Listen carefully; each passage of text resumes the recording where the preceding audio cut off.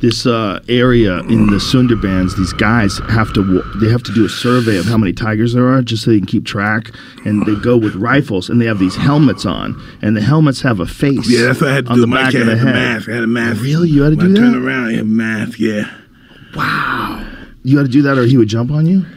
Well, they think I'm running and shit, and they're playing. God. And if they accidentally, because they chew on my arm and stuff, and if they accidentally bite my head, they can hurt me. By accident, they don't mean it. Right.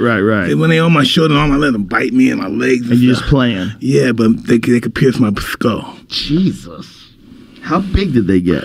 600, 500. That's when they're eating good, man. That's when they're eating good.